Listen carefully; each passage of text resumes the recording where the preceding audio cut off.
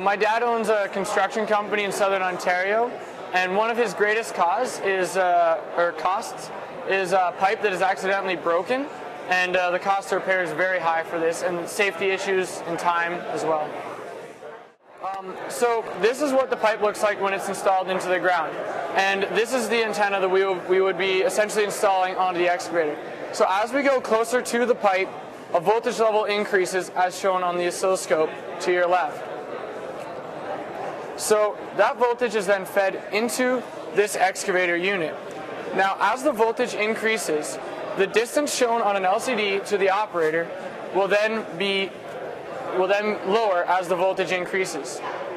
Now once it hits 35 millimeters, which is our shutdown for this prototype, the operator will then not be able to move the bucket closer to a pipe and essentially not be able to hit it.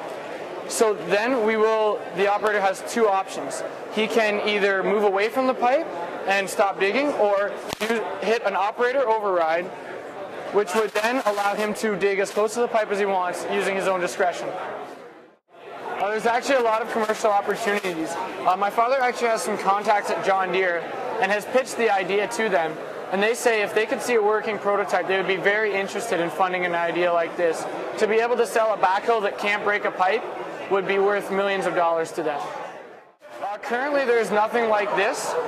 There is modules like GPS modules that tell you how deep you are, and there's also modules that you can find where the pipe is from above ground. But the accuracy of these systems is not very good.